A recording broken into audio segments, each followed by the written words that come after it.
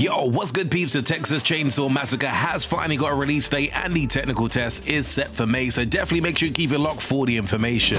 Yo, yo, yo! Welcome to Urban Gameplay Weekly.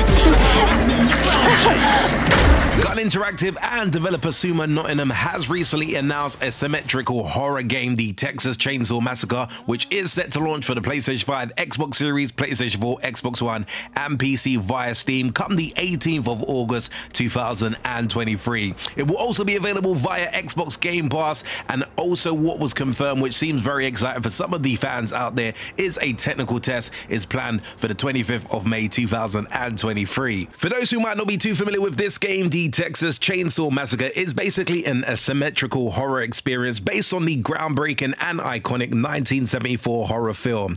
What's cool is that Gunn has set out to once again put players in control of some of the most notorious names in horror. In addition to this, for the Texas Chain Saw Massacre, they didn't just recreate locations and characters, they actually recreated a whole time and place in Texas. Definitely looks like a very, very interesting game for those who really absolutely love horror games. I'll be honest, I've said it multiple times on the channel, I'm not really the biggest fan when it comes to horror games outside of the Resident Evil franchise, but at the same time, when I did see the trailer for this particular game, it certainly did catch my eyes and my attention based on how brutal it does appear. Definitely one to place on your radar. Certainly do let me know in the comments below, will you be grabbing this on day one come the 18th of August, and will you also probably try and test out the demo or the technical test as they explained it in this article on the 25th of May. As always, if you did enjoy this super quick urban gameplay video, definitely aiming to keep them at 2 minutes, definitely with these quick updates to try and keep you guys informed as much as possible. Do let me know your thoughts in the comments below. If you did enjoy this very quick urban gameplay video, be sure to hit the like button.